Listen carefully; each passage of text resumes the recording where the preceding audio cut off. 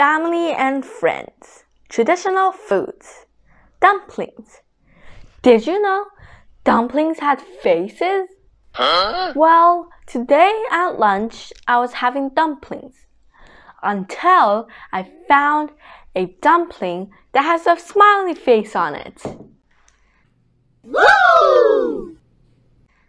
At Lunar New Year's, family and friends gather together to have a feast. They also make dumplings too. You can make dumplings into any shape you want, any color you want.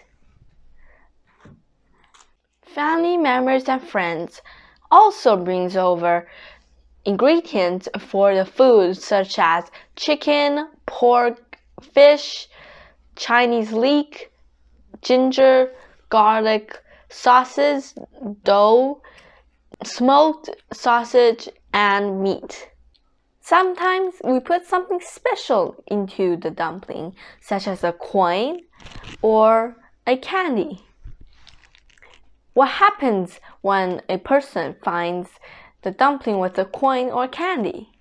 Can you guess? Well, your dentist might not prefer you eating a dumpling with a coin in it. But if that person did find a dumpling with a coin in it, then they'll be lucky for the rest of the year. So that's my traditional culture that I share with my family and friends. Thank you for listening. Have a great day.